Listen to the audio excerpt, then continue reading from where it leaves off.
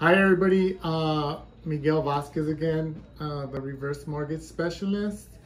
The one question that I don't get it too often, but every now and then I do, is a situation where it's a married couple, where one of the borrowers or one of the clients is 62, but the spouse or the husband is not 62 or not 62 years of age yet. Maybe they might be 55 or 60.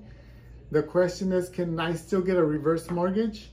And the general answer is yes, you can still get a reverse mortgage, even if your spouse or your husband are not 62. As long as one of the persons is 62, generally speaking, you could qualify for a reverse mortgage. Thank you.